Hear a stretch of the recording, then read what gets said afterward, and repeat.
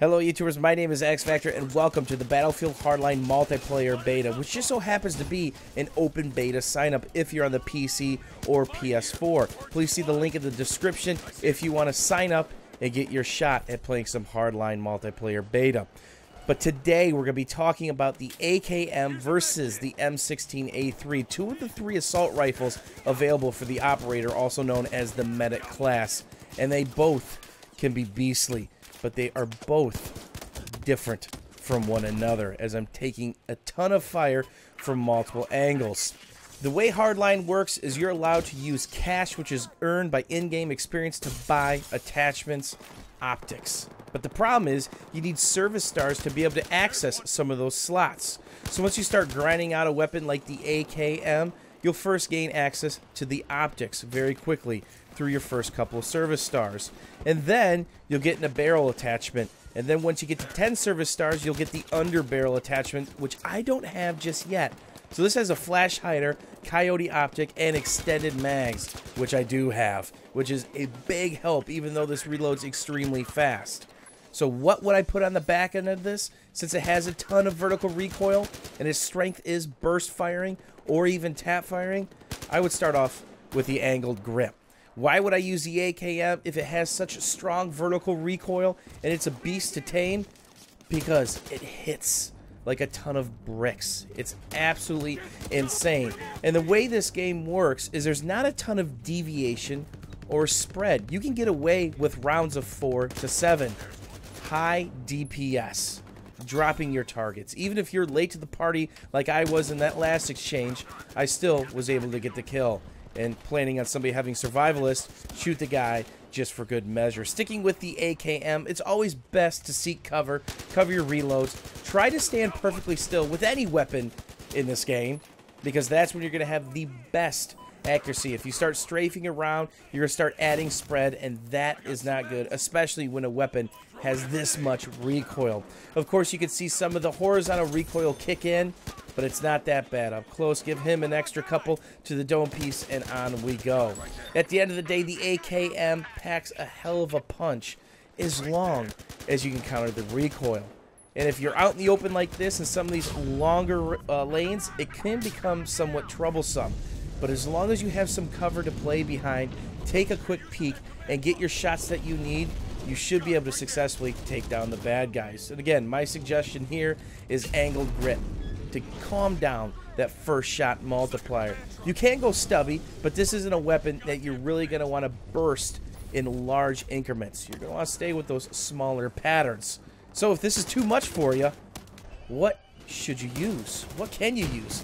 That's right, the M16A3 is back, and it shoots roughly 800 rounds a minute. The AKM says it shoots 900, but it clearly does not. It's probably someplace in the range of 650 to 700 or so. So it rewards the accuracy. The M16A3, with its lightning-fast reloads, is a beast up close and at medium, as I'm trying to get this thing disarmed, holding E and shooting at somebody.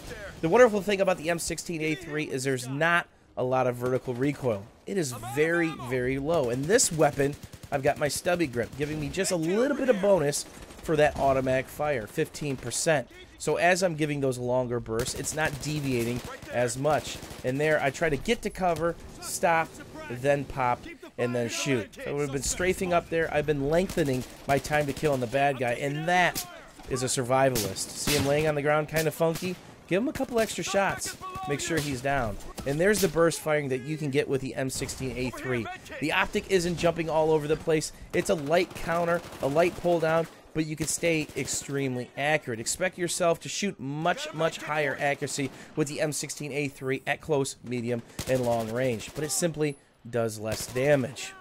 And it can get you in trouble with that horizontal recoil at the longer ranges. What's that? A bolt action's taking a look at you? Just give them a couple bursts while standing perfectly still.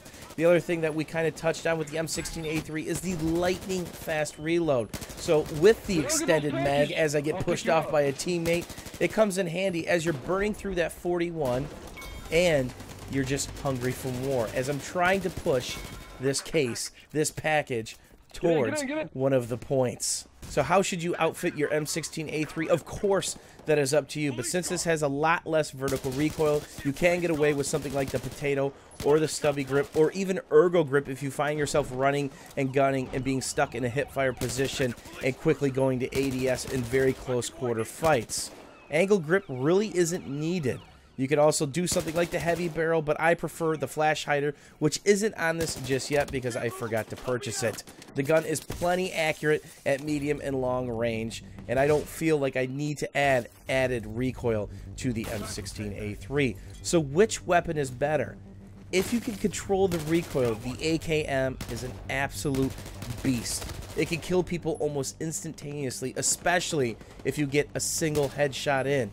It doubles that damage. It doesn't have the highest rate of fire, but slow and steady usually wins the race. But if there's hordes of people, you need a faster rate of fire. The M16A3 is an absolute workhorse at close, medium, and can even be beastly at longer ranges as long as you're burst firing and tap firing properly. Of course, the fundamentals will always help every gun behave just a little bit better. Don't try to be strafing and shooting if you're not taking fire.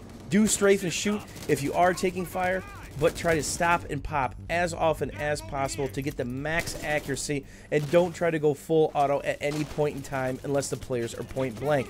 That's asking for added spread, also known as deviation, which will simply get you killed. As always, YouTubers, thanks for watching, thanks for hanging out, and you let me know which one you like better in Battlefield Hardline, the AKM or the M16A3.